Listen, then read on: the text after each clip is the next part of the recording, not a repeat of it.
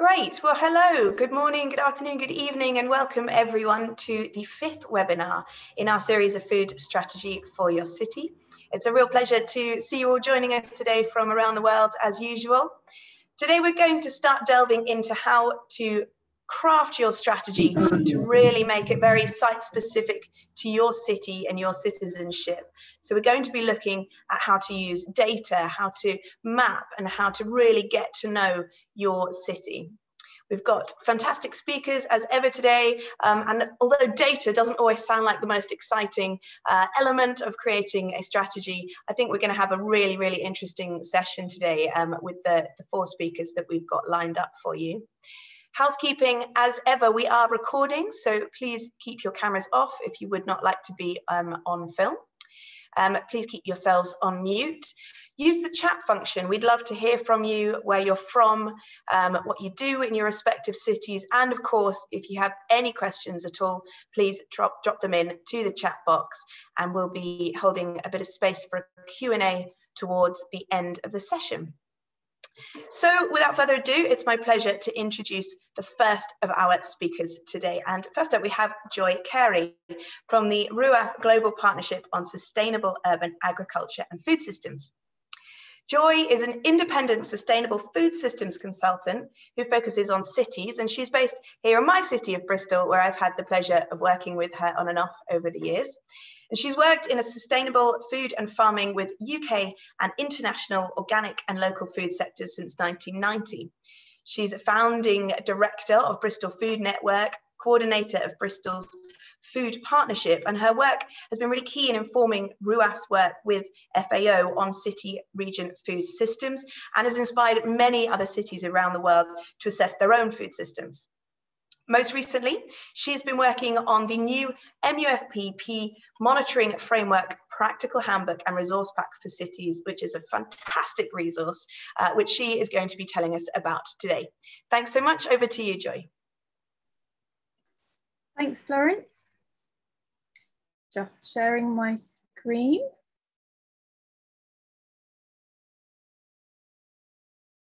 Is this visible to everybody? Good. Yes, looks great. Thanks, Joy. So, hello, everybody. Firstly, thanks very much to the Food Foundation for organising these webinars, and I'm delighted to be part of today's discussions. Also to say from the outset, I was privileged to work with 2 of the speakers today in a project in 2019, which I will be talking about. So I'm going to start off by looking at assessment and monitoring generally, and I'd like to introduce the new Milan Pact handbook and resource pack. It's a freely available practical tool that I hope you'll all be able to use as you develop your food strategies.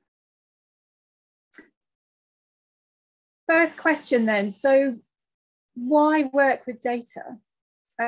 Beginning with some reflections on why they're so important to creating and evolving effective food strategies. So why bother with data? Why don't we just focus on action? Well, I've got 4 reasons. Firstly, to make visible what's actually happening. Secondly, to help us see the bigger picture and connect up different elements. Thirdly, to enable us to monitor progress, measure impacts and changes. And fourthly, and this is most important, to be able to target and be impactful in our actions. So in order to ensure that our food strategies are relevant, meaningful and impactful for our cities, we need to find ways to assess the current context, think and plan priorities for joint collaborative work with other stakeholders. A city food monitoring framework has to be proactively created in the same way as a strategy. Most cities don't have food system monitoring processes in place, and no single department or officer or organisation can do this task on their own. If the ultimate purpose of a food strategy is to create change, then of course we first need to know, we need to consider 3 really important questions. So what big change or changes are we trying to make? What's our direction of travel? Secondly, how will we know if we've been successful in making those changes? What information do we need as evidence of that change? And thirdly, how will we continue to track our progress towards these desired changes from a really clear starting point? In most instances, we'll need to first find out more information about what's really going on before we can properly answer these three important questions. And that would be then in the form of more research or mapping, assessments, audits. And then we need to find ways of assessing or measuring change. So using relevant or agreed indicators, things that will tell us that we're actually making the change that we want to make happen. And these will enable us to track progress over time. They should also help us to see if we're not making any progress. Third slide, doesn't want to move. Not quite sure why that's not moving. There we go. Sorry about that, everybody. So I'm hoping that everybody will be familiar with the Milan Pact Monitoring Framework, which is a tool designed by cities for cities.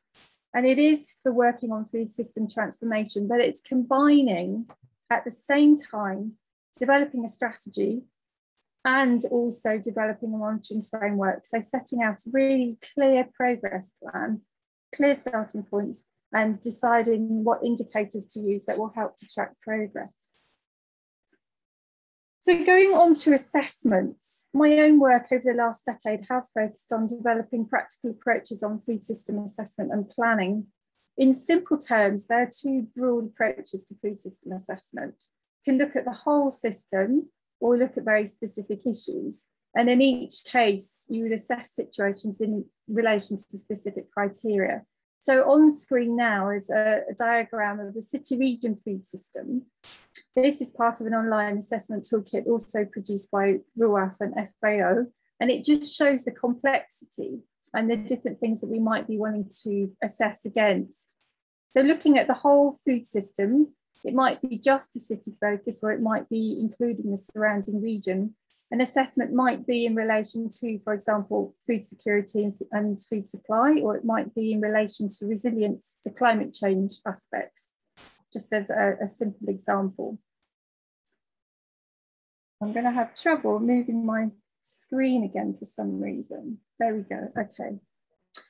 This diagram is a visual summary of the assessment approach I took when doing a baseline audit in Bristol. And the purpose was to understand strengths and vulnerabilities in the food system in relation to planning for future resilience.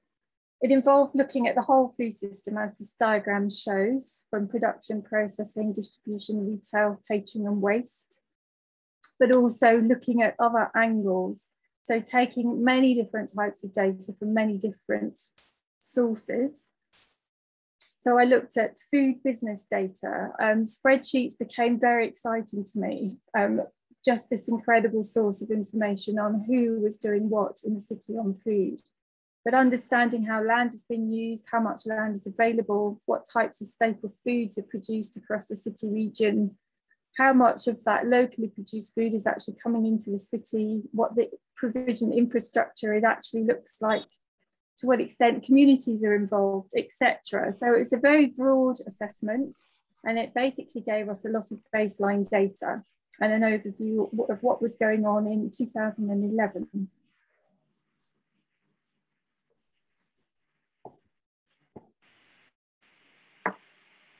This is just an example of how some of this data has been used. So in this case, this is to do with food provision.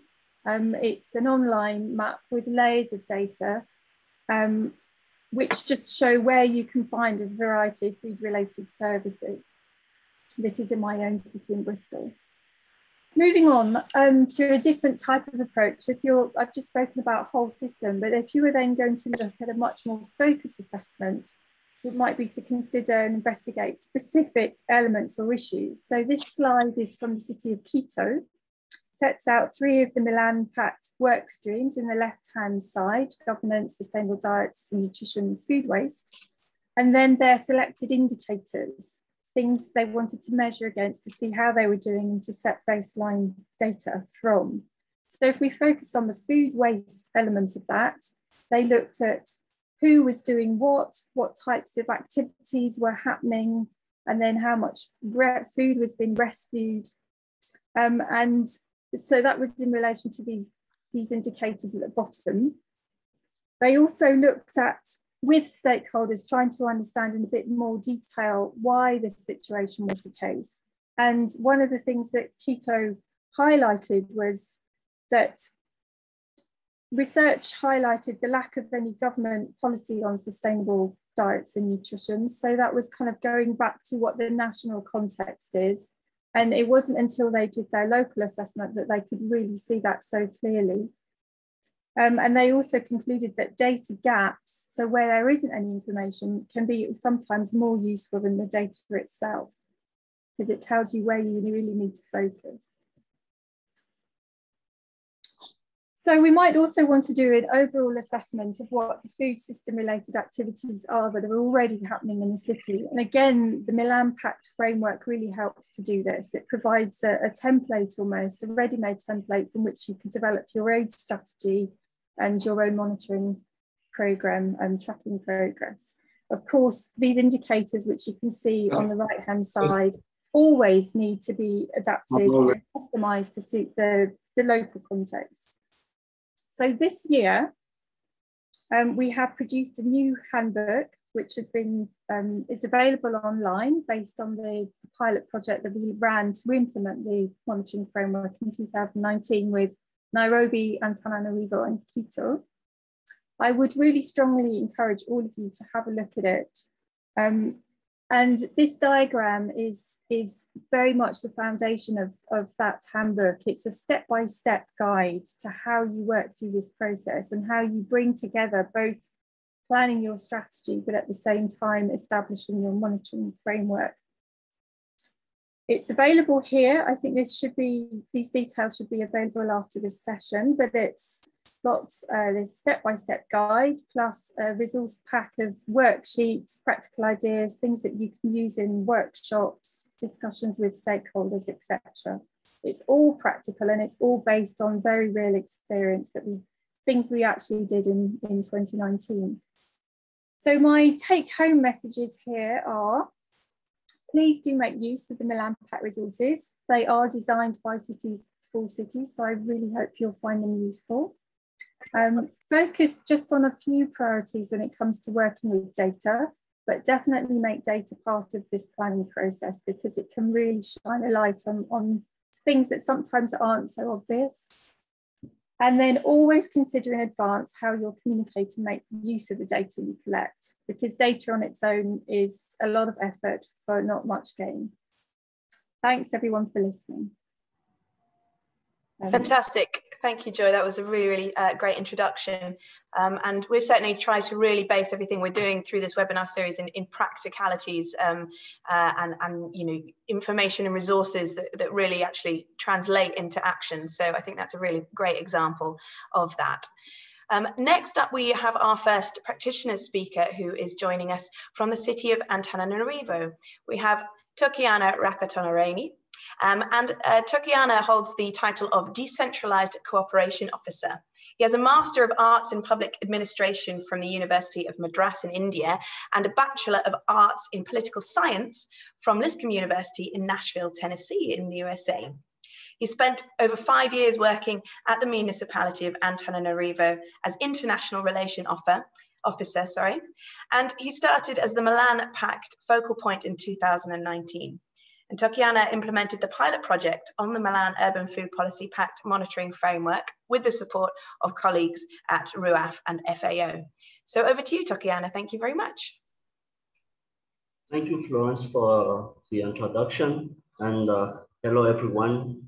I would like to, can you, Florence, start the screen sharing, please? Absolutely. Let me just bring that up for us now.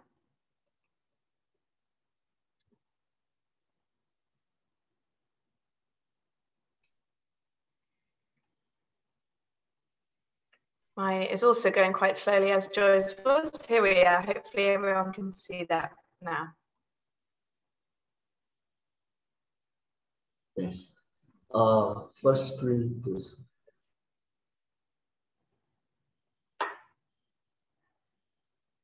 So first of all, I'm going to start for a brief introduction of the city of Antananarivo, and then I will go through the process of using of a monitoring framework.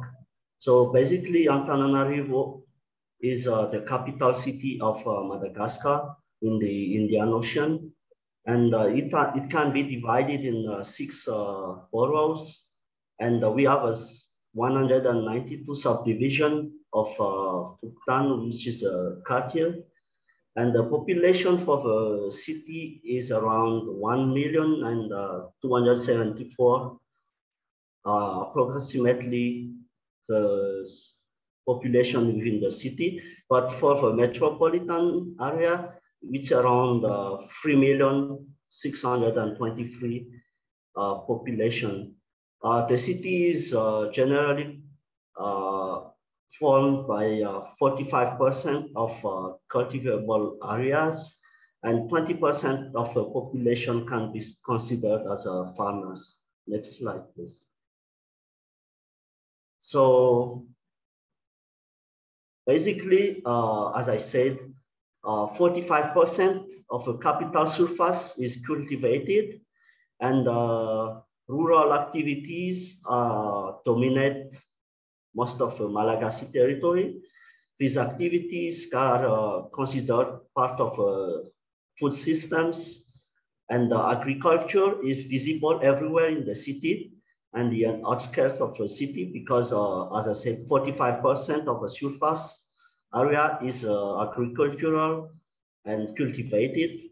More than 1/3 of municipality is agricultural, like irrigated crops in the metropolitan area also. The plains which cover the capital and its peripheries favor the activities on food systems, like 75% of household activities revolve around the urban agricultural food system, and transport and food vendors and food trucks. The majority of vegetables consumed in the capital are produced locally, like 90 to 100% of crescent are, for example, produced locally.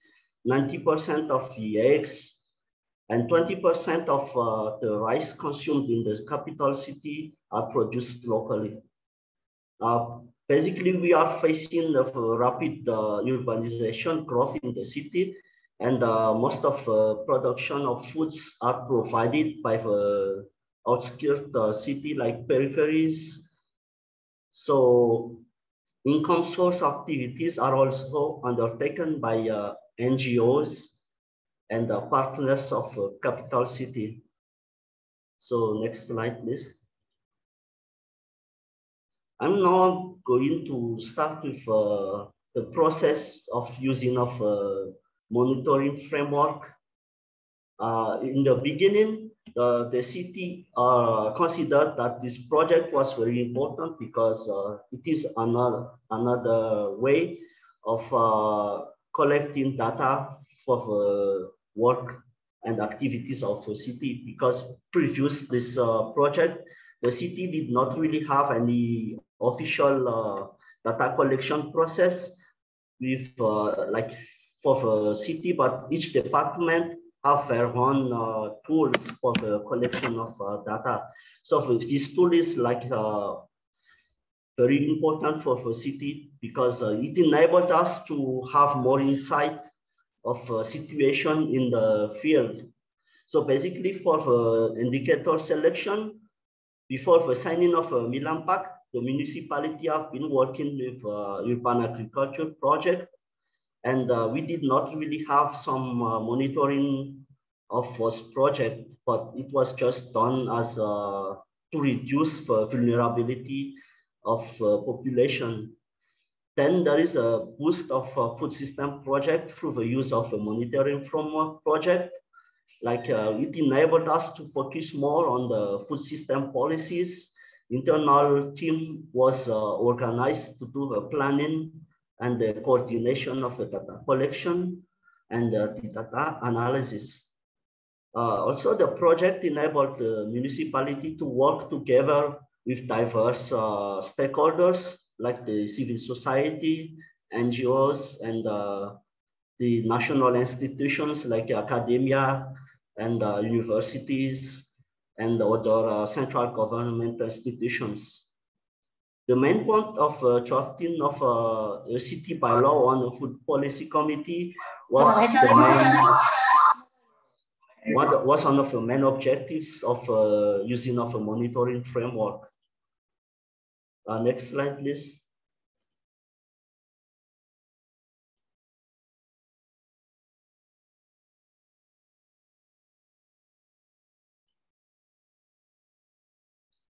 Yes, and the selection process, we took 3 steps to do the selection process of the indicators. The first one is the evaluation criteria, which is the power of each indicator selected to collect results about what is actually happening in the city, and also as an enabler to think how such existing actions and strategies could be improved. The second one is the sustainability criteria, which is the accountability in the long terms and the increase and to preserve all of the data available in the capital city. And the last one is the resource criteria. As I said in the beginning, the municipality did not really have any specific tools for data collection. So this monitoring framework was very relevant for us in the gathering of baseline data, and also for to leverage capacity to boost partnership and fundraising for future actions. Next slide, please. So in the next slide, I am going to show how we did like prioritizing the indicators, like which indicators are more useful for the city based on the advantage that these MUFPP indicators will bring to us. Like for the first one, the ensuring and enabling environment for effective actions in the governance. We choose the indicators because of the indicators boost of organization of the governance for the municipality. The second one brought us the increase of, like for example, number of city-led actions and strategy to promote sustainable diets. The next one is the social and economic equity. These indicators brought us the insight of the outcome of our actions within the food system activity and strategy. The next one is the food production. For example, fish brought us the approximate data for the cultivable area within the city of Antananarivo. The next one is the food supply and distribution. For that one, we chose the number of fresh fruits and vegetables that were produced within the limits of the city of Antananarivo. And the last one is the food waste indicators, which enable us to have more accurate data for the total annual volume of food waste within the capital city. Next slide, please.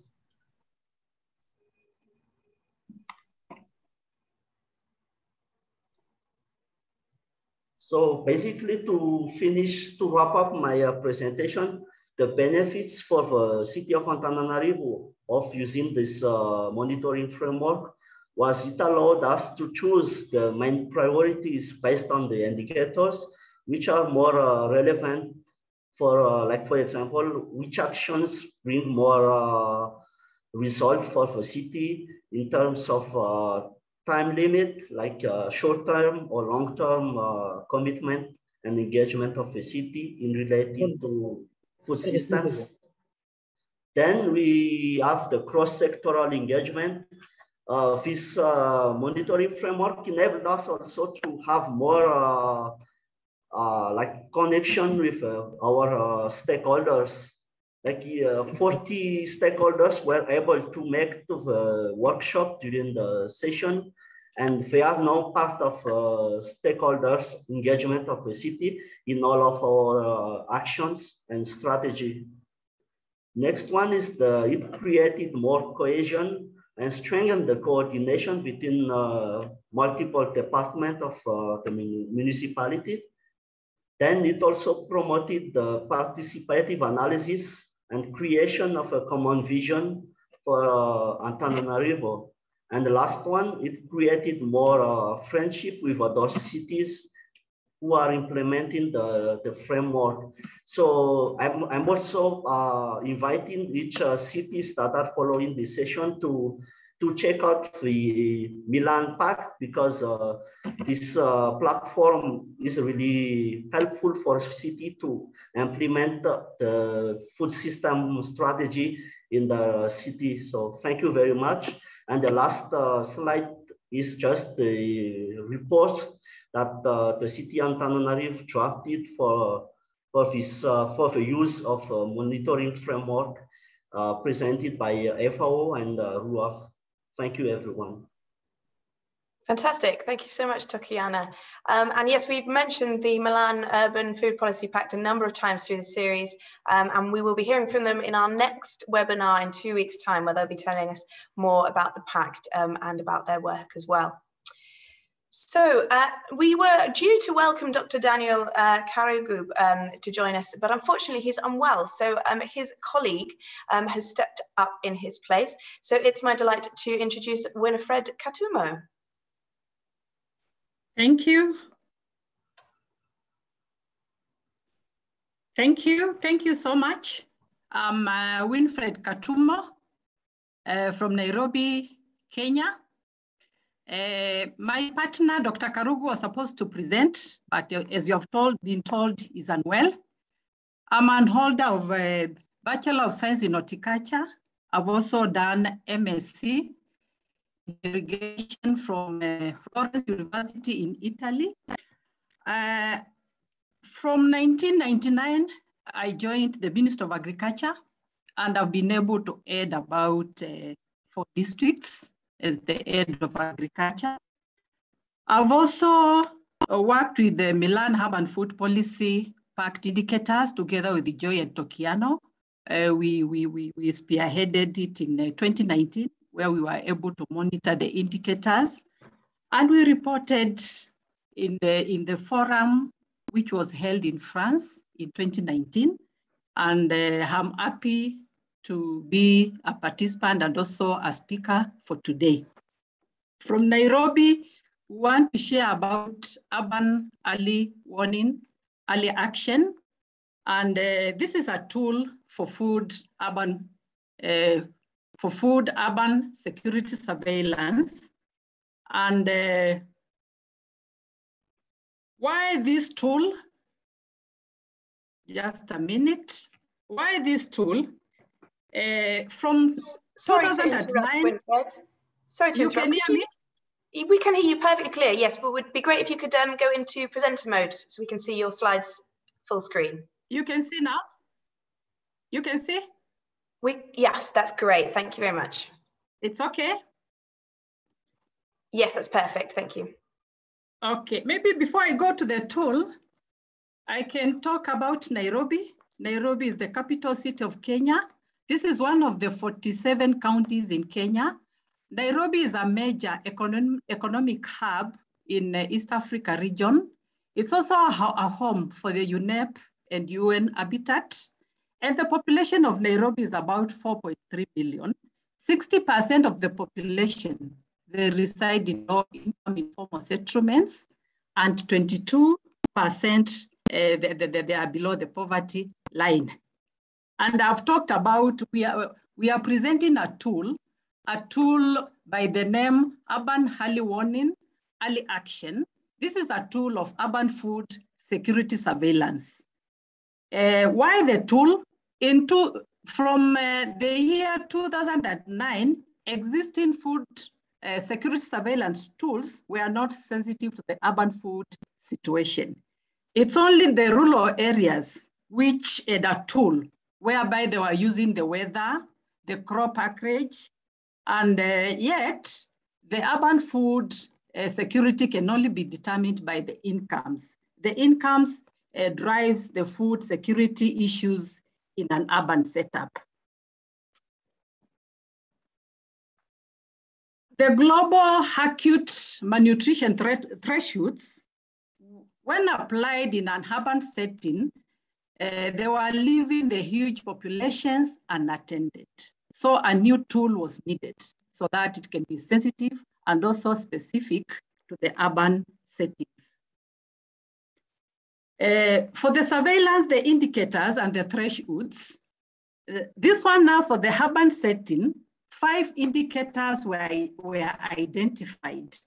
And one of them is the equalized monthly income, then the percentage or the proportion of the household with the one or more stable income earner, or the number of food baskets per month, or maybe the proportion of the households with children with diarrhea in the last 1 month, proportion also of the households experiencing shock in the last 1 month.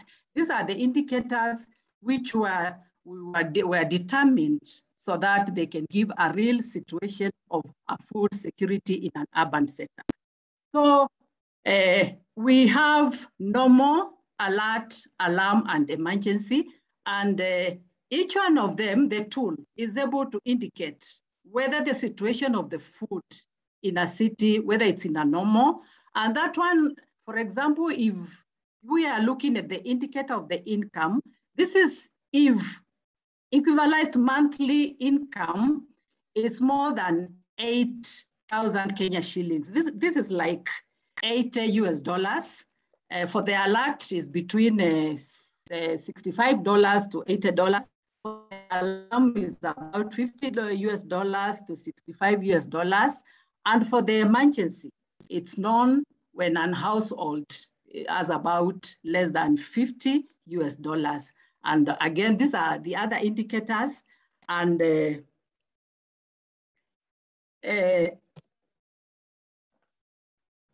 listing is meant using sensors. Now, when we go to the field, when we are carrying out now the survey to identify the food security in the urban setup, the listing is meant using the sensors on all households in a target area, classified. Like now for Nairobi, we chose 3 informal settlements. That is Kibera. I know it's known by most of the people. We have also Mukuru. We have also Gorogosho. These are 3 informal settlements. And in those settlements, we have villages. So we also do the boundaries. We use the boundaries on the map of the settlements. And also we segment the areas. Settlements are stratified based on the area, and the households to be sampled are identified randomly in a segment. As you can see in the map, that's how we do the segmenting. Once we go to an area, the map shown here, it's of Gorogosho. As I told you, Gorogosho is one of the informal settlements in Nairobi, and it's a big one. For the sampling frame method, we have the settlement, number of households, the number of households sampled. Like now, for example, the Mukuru informal settlements, the number of households are there. They are about 121,570, and we sampled 360. For Gorogosho informal settlements, 11,149, and we sampled 345.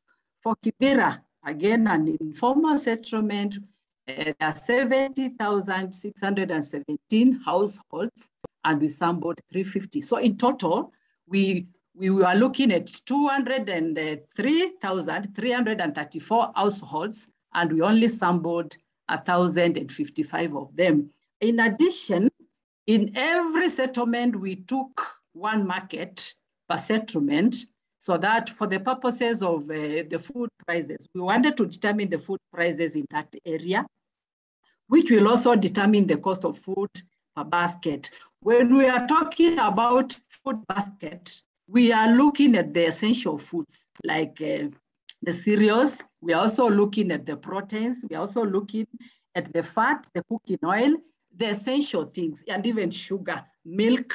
We are looking at those things. Data collection preparation. How we do it is we have a pool of 30 enumerators and 3 supervisors. They are drawn from agriculture, health, and marketing. Data collection is done for 7 days every 2 months. That is my monthly. Each data collection mission comprises of 9 enumerators for household data. I said again, 3 markets. We sample 3 markets. We have 3 supervisors and 1 leader. Pre-survey, data collection per se, we do a pre-survey refresher training for 1 day, whereby we bring all the enumerators and the supervisors together. And each enumerator is allocated a list of households interviewed by surveillance leader and facilitated to visit the sites. Then we carry out face-to-face interviews using a preset questionnaire in the Kobo collection. In the Kobo collection, this is a tool. Then answers are captured on an enabled cell phone. Yeah, they work with the cell phones. And data is transmitted electronically to the central dashboard. There's a dashboard, a central dashboard, where data is transmitted. And then analysis of data is done by the dashboard and results are displayed. For some of the results in 2020, this was in August 2020, and the indicators there, again, I said we usually work on the 3 informal settlements, that is Mukuru, Korogosho, and Kibera. We are going to expand to others soon, but these are the ones which we have been working on. We look at the shocks, equivalized income, food baskets, the stable income earner, and the child diarrhea. And as you can see, for example, Mukuru, all these indicators, they were showing red. And therefore, here, some support was needed. Unlike in Korogosho, whereby it's only about 2 areas which are showing emergency, and Kibera. So out of the 3 of them, Mukuru was hardly it. Sorry to interrupt, Winfred.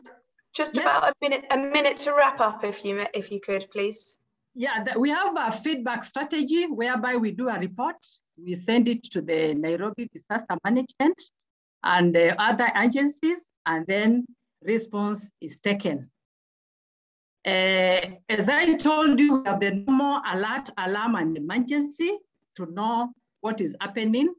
And I've talked about all this, and we are saying this is a tool which won the Milan Urban Food Policy 2019 Special Mention Award for Social and Economic Equity.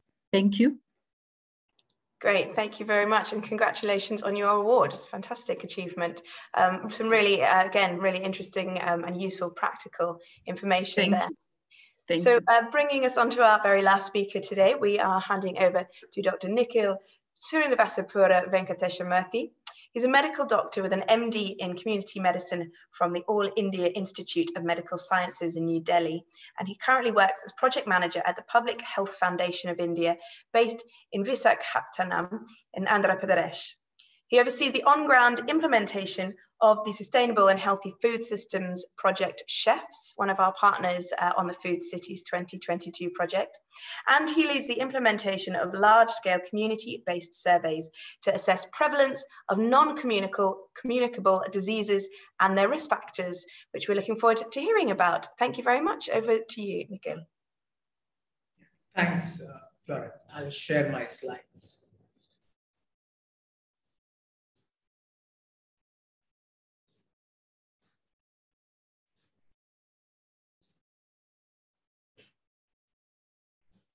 Are you able to see? Yes, super, thank you. Yeah. So thank you, Florence, for that introduction and for the invitation to speak in the webinar. So good morning, good afternoon, good evening, based on wherever you are and you're joining us from. So I'm Nikhil. I'm a medical doctor working as project manager at PHFI. I'm also a Bernard Lowndes Scholar at the Harvard T.H. Chan School of Public Health. I'm based in Visakhapatnam. It's one of the beautiful cities on the east coast of India, in the southern part of India, and one of the cities which is actually participating in the Smart Cities Challenge. So in the next 8 minutes or so, I'll be talking about why is there need for data, how to collect them, or rather how did we collect the data in our research projects, some key findings from our projects, and what can cities do to collect the data or the information that is required to develop city level strategies. So you may ask, why is data required? So research evidence has shown that, especially in public health, the strategies which are based on data and that are contextual have a high rate of success when compared to those strategies which are not, based on the data. So before implementing any strategy, a baseline assessment is necessary to understand, where you stand and measure what has changed and how much of that change has occurred because of effective implementation of the strategy. The data also helps you in understanding the trends. For example, if whatever change that you saw, was the change sustained over time, or did it sort of rise initially, plateaued, and then dropped off very quickly? Data from successful strategies will actually help showcase some success stories, and also will help scaling up strategies into new places and contexts with appropriate modifications as necessary. Sometimes strategies actually don't work. So data will also help you to understand why these strategies did not work in your setting. So broadly, there are two types of data. One is primary data, wherein you collect the information that you require for developing your strategy. Whereas the other type of data is secondary data, wherein the data has already been collected by someone else for some other reason, but you use it to develop your strategy. So I'll be talking about our experience in Visakhapatnam in collecting primary data under two different projects. One is called Uday, the other is SHEFS. Uday is a diabetes and hypertension prevention and management program, which we are implementing since 2013. It's actually been implemented in two districts, one in Sonipat in northern India and Visakhapatnam in southern India. So we work both in rural as well as urban areas in these districts in a population of approximately 4 lakh or 400,000 population. The second project is SHEFS, that is sustainable and healthy food systems. Like Florence said, SHEFS is one of the partners for these webinar series. So this project aims to provide evidence to policymakers on how to design sustainable and healthy food systems for future generations of Indians. So this is the methodology that we followed. To collect the data, we had to first choose the participants, and we actually followed a systematic methodology. First, so I'm talking about the methodology that we followed in urban Visakhapatnam, the city of Visakhapatnam. So first we selected the census enumeration blocks in the wards that we were working in. So these census enumeration blocks are like subunits within a larger ward, and they are actually recognized by the Census Authority of India. So once we were done selecting census enumeration blocks, we then randomly selected households within those census enumeration blocks. Households are defined as a group of people living in a common structure, eating from the same kitchen. So that is again the definition used by Census Bureau of India. So then we selected households, and in the last step we selected participants from the households. So there was one male participant and one female participant aged 30 years and above from each household that we selected. So we administered a questionnaire to trained data collectors and collected information on socio-demographic characteristics, their education, occupation, family history of chronic conditions, physical activity and diet. We measured their blood glucose, HbA1c, blood pressure, height and weight. So all this information was collected electronically so that the data capture happened in real time, and we had access to the data real time, so that if there were any errors, we could rectify it then and there. So we surveyed around 3,000 participants in the city of Visakhapatnam. Nearly 53% of them were females. And as you can see, there's a high burden of chronic conditions in Visakhapatnam city, and only 38% of people were eating recommended servings of fruits and vegetables, and the dietary diversity was very low in this population. So apart from collecting the information from individuals, we also mapped the built environment in a study area. So what you see here is an image of a part of the Visakhapatnam city with the Bay of Bengal to the east. So the dots, I'm not sure whether you're able to see clearly, are the points that we mapped using geocoding. These were either shops selling fruits and vegetables, farmers market, or as we call here in Visakhapatnam, Raitu bazaars, grocery stores, supermarkets, small kirana shops, or shops selling dairy and dairy products, etc. So this gave us an idea of the geographical spread of these places, where people would go to buy their food and food products, and how much distance was between these places and their households. And we looked at whether the distance affected their ability to the quantity that they purchased. So I've spoken about mostly quantitative data now, but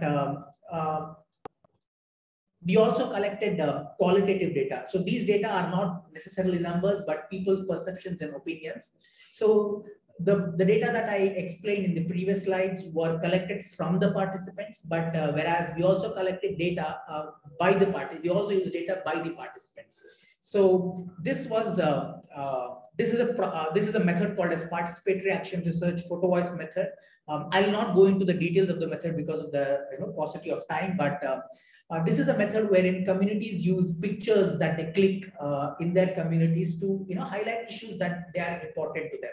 Like, for example, all these pictures that I'm projecting are pictures that were clicked by the community members. So through these pictures, when we discussed them, they expressed their views. Like, for example, some people said that it was very easy to access unhealthy foods. These noodles were available in small kirana shops. They were worried about excessive use of plastics in packaging of food and food products in supermarkets. Then they were worried about how animals were reared for their meat and poultry products, and the plastic that is used in milk packets. They were worried about disposing these plastic products, packets in the environment into the open, and its effect on the environment. So like this, we collected both qualitative as well as quantitative data in our research projects. So coming to the data as well as Eat Right India. So how can you sort of use the data to address or develop your strategy for Eat Right cities? Like, for example, the Eat Right campaign has Eat Healthy as one of its component, and under Eat Healthy, there is a component to diversify the diet of the population. So if this is the strategy that you want to pursue, like having data on what the people eat, how frequently do they eat, where do they buy their food from, and how much do they pay for it, actually helps in understanding the context of the intervention that you want to do. You can conduct surveys to get this information from a representative sample in your population of your cities. You can also look at the secondary data. For example, in city of Visakhapatnam, we have data on the amount of fruits and vegetables that come into the city, which is maintained by Department of Marketing and Agriculture. So you can look at how much quantity of fruits and vegetables are coming. Where is it coming from? Is it coming from a nearby village or a district or perhaps a state? Because shocks like COVID pandemic can really disrupt these supply chains. You can also map places where these fruits and vegetables are being sold. So you can see whether they are concentrated in one particular area or they're geographically spread out. If you were to set up a new Raitu bazaars or new farmers market, you can see where you can set it up so that access is easy to people. So this is just one example of how you can use data to answer a specific question or develop a strategy around the concept.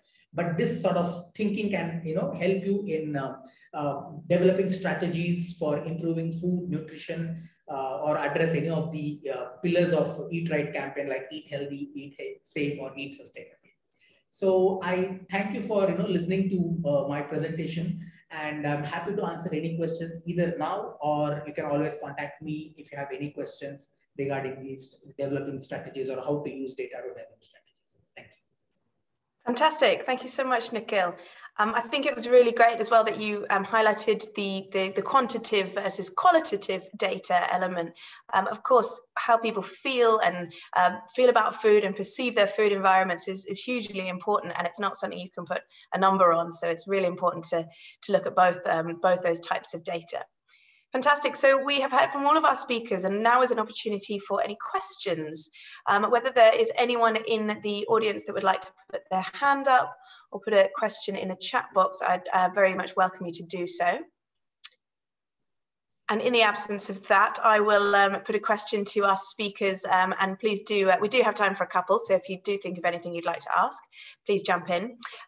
Joy, you touched upon the fact that there's often gaps in data and things that are missing, which can be really helpful to see where those gaps are. Is there any data that cities often struggle to access, and how do they plug gaps in that data? And that's a question to any of our speakers who would like to come in on that.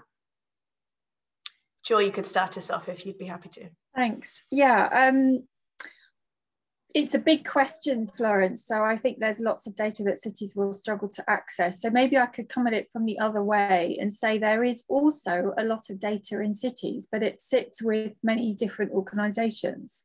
So I mentioned in my presentation the importance of a process and making sure that data work is integrated with sort of strategic planning.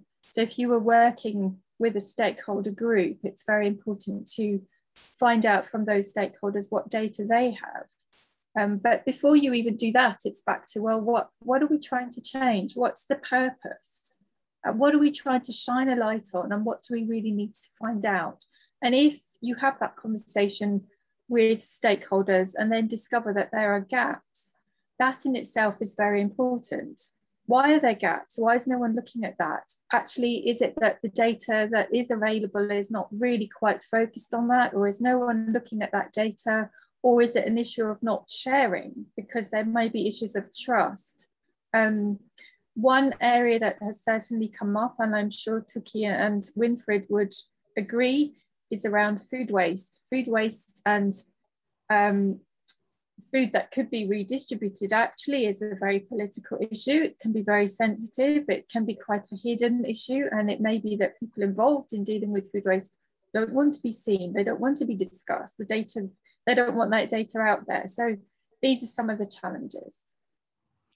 And I suppose there is potentially a trade-off between the data and the information that is easy to get and is easy to act on, and seems like an obvious place to start for a city, but then also working on the areas that actually perhaps need the most attention and need the most action, and potentially, as we've talked in the rest of the series about the process of creating that strategy and having those conversations with your stakeholders in your city to allow you to identify those areas that need action.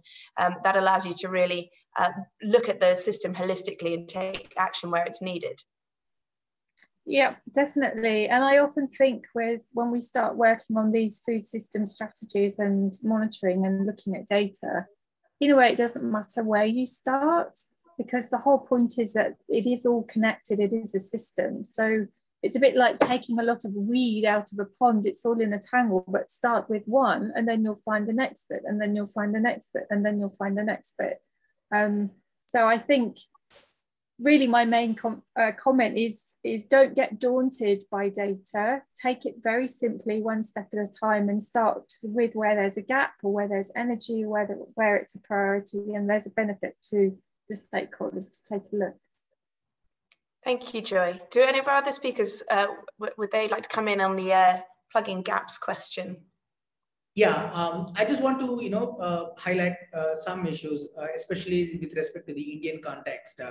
Data is usually available, but then the data is always fragmented. It's there in bits and pieces with different departments. So stakeholder mapping is a really important exercise to understand who are the stakeholders in your plan, what data do they have, and how do you sort of communicate it to them in a way that they can understand to share that for a larger purpose, because these data are collected by some departments for their own use, and so there's a lot of hesitancy in sharing. But then if you map your stakeholders properly, try to communicate as to what you're doing with the data, so that really helps in building trust between the departments, and then sharing of data becomes easy for planning purpose. Thank you. Great, thank you. I'm going to put one last question to our speakers. Is there any data that you found particularly useful for influencing policy change within your city?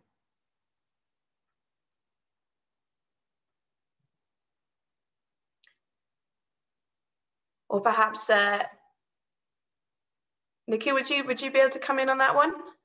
Yeah, we have looked at data, but then it was not for a policy change as such, but mostly focusing on research with an implication for policy. Like we looked at data of the fruits and vegetables which were coming into the city of Visakhapatnam during the pandemic, because India had one of the strictest lockdowns last year between end of March and beginning of June. So how did the city cope up with in terms of fruits and vegetable intake? But surprisingly, the quantity compared to the pre-pandemic levels was almost similar to what the quantity that arrived in these farmers market, and the price also sort of was similar to the pre-pandemic levels. So in terms of that, it's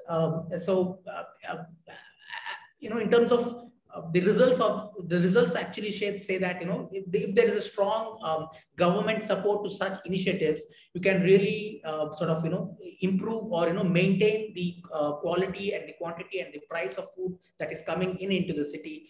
This is really important because COVID will not be the last pandemic that we will see, and there will be another future shocks